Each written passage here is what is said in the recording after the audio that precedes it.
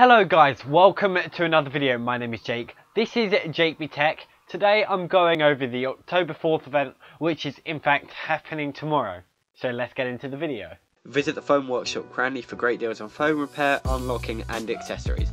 Link in video description.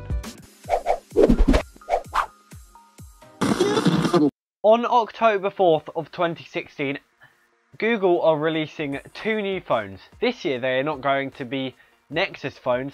This year they are going to be Pixel phones.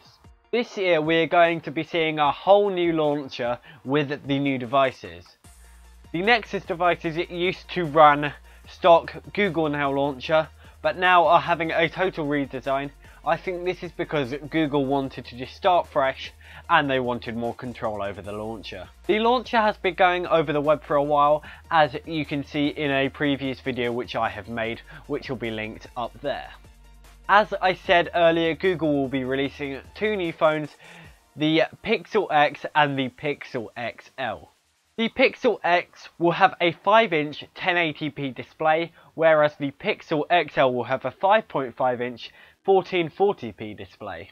The Pixel X's specs include 4GB of RAM, a 2770 mAh battery, a 12 megapixel rear facing camera and an 8 megapixel front facing camera.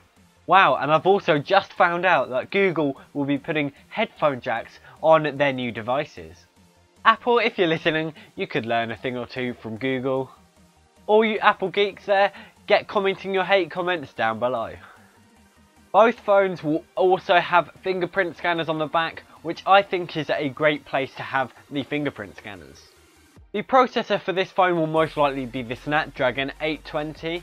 As of yet we are not sure what type of waterproofing the phone will have, or if it will have it at all.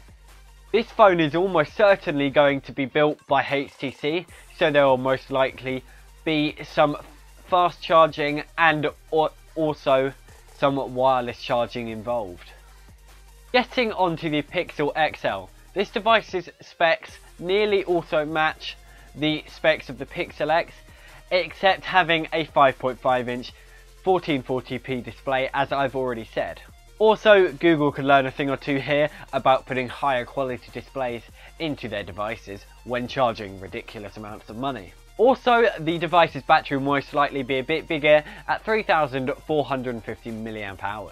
If you enjoyed this video, please give the video a thumbs up. If you dislike the video, dislike the video and tell me down below why in the comment section. My name has been Jake. This has been jakeBtech. I'll see you in my next video.